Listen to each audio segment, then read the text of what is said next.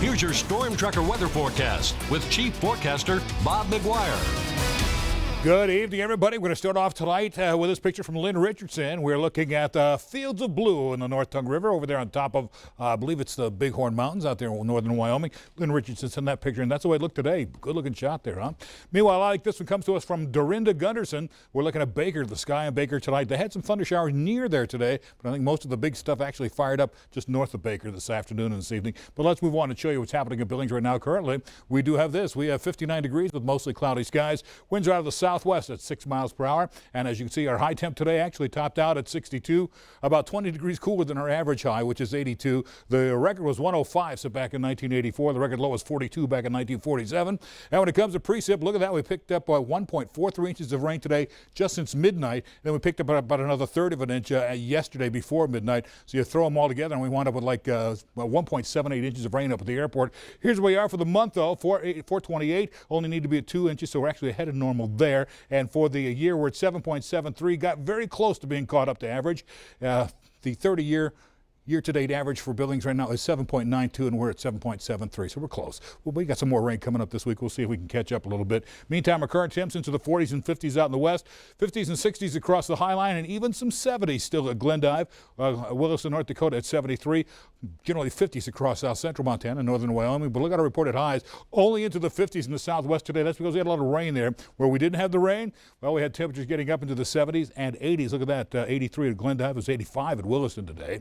And as we move on, you can see we do have this. Look at all the rainfall coming out of Sheridan. So we still got a shot at some more showers tonight in the Billings area, probably just getting ready to rain on us right now.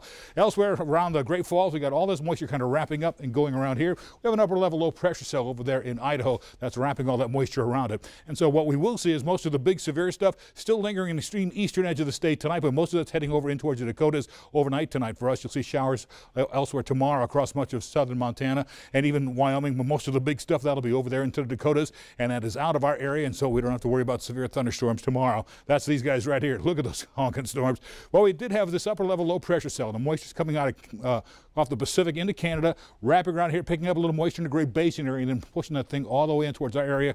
Then it kind of wraps around as well. And so you'll see it at the surface. Here's the cold front that moved through last night, but upper level low is just spinning all this moisture around, and eventually by tomorrow all that moisture swings back our way, and we have another shot at some showers from the same storm we had today. It'll just wrap itself around and come right back at us. Then on Wednesday we'll dry up in the morning, but that afternoon a new system starts moving in, and it'll bring us a chance for some additional showers on Wednesday night. In the meantime, we'll see not much more rain out of it, just some light stuff here, maybe 1 inch to maybe 1.25 inches over at Livingston, or about 1/4 inch at Livingston. So really not much here, just light stuff moving in the next day or so. But temps tonight will cool back down to the 30s, 40s, and 50s out in the west. Back here in the east, generally into the 50s and 60s. 50 here in Billings, 57 over Miles City. It'll be 41 at Livingston tonight, 32 over West Yellowstone. Tomorrow back up into the 60s, some low 70s again in the far west, into the 50s and 60s out there with partly cloudy skies. Eventually some sunshine moving in out there. And back here in Billings, generally just partly cloudy skies, a slight chance for rain tomorrow. Tonight we cool down to 50 with a 30% chance for rain. Next 7 days, 69 with a 40% chance for rain on Tuesday. Wednesday, 77, a slight chance of rain. We get into the 80s on Thursday. We keep those 80s all the way through the weekend and into next week with a slight chance for some showers on Friday through Monday.